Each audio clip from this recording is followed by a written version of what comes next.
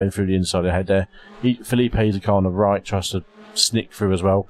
Bold, but almost made it work. And then into the left hand of Graham Hill. You think, okay, that's alright. And I think this Cooper's coming up. So Octavio is the car we're watching. Felipe is the car behind. Felipe goes hard on the brakes, makes the move. Compromises exit by not getting the run. And then Octavio gets the run because he's taking the better line, for faster line through the corner. And coming up to the fast right-hander, which I think is Westfield. Felipe goes hard on the brakes. It's not a heavy braking area. He's braking hard to scrub the speed off. Yeah, Octavio just... That's a racing incident, yeah.